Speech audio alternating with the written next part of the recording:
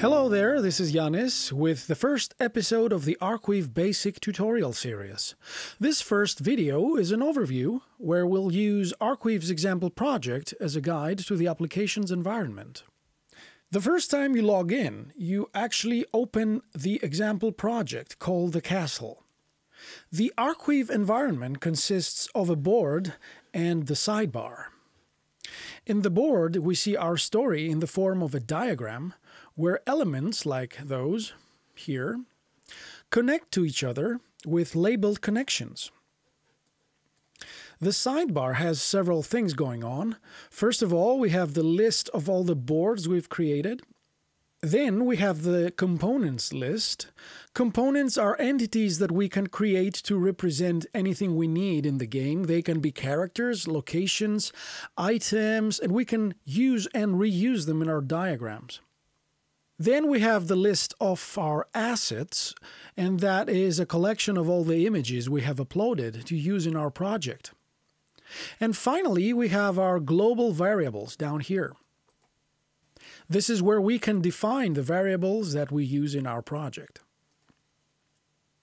As I said, this first video is an overview, so we will discuss all these things one at a time throughout the series. The next thing we can look at is the play mode. By clicking this icon up here, we can run and play the project. And this is the play mode. On top of everything, we see the current element's cover image. And then Arcweave renders whatever text content the current element has. And finally, we have one or more clickable choices.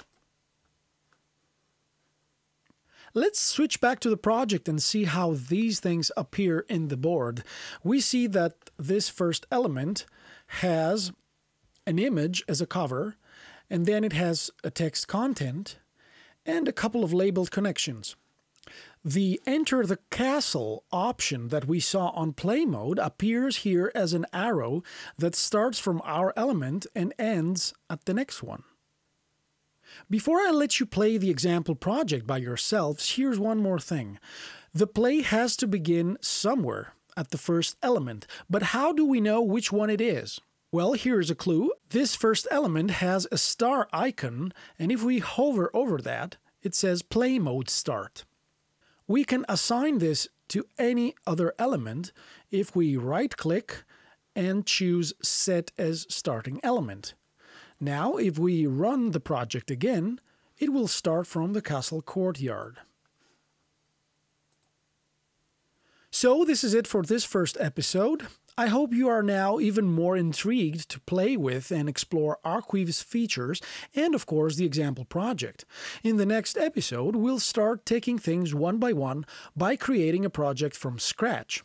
Let the games begin. Thanks for watching, and we'll speak very, very soon.